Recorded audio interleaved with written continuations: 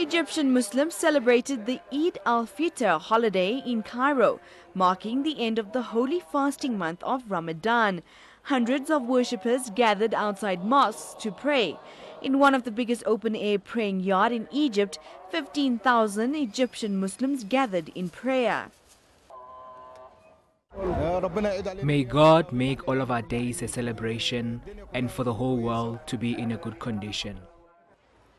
Eid al-Fitr is one of the centerpieces of the Muslim calendar in Egypt, often featuring extended family gatherings where parents often buy gifts and new clothes for their children. Eid al-Fitr starts when the new moon is spotted in the sky, making the Eid holiday different around the world.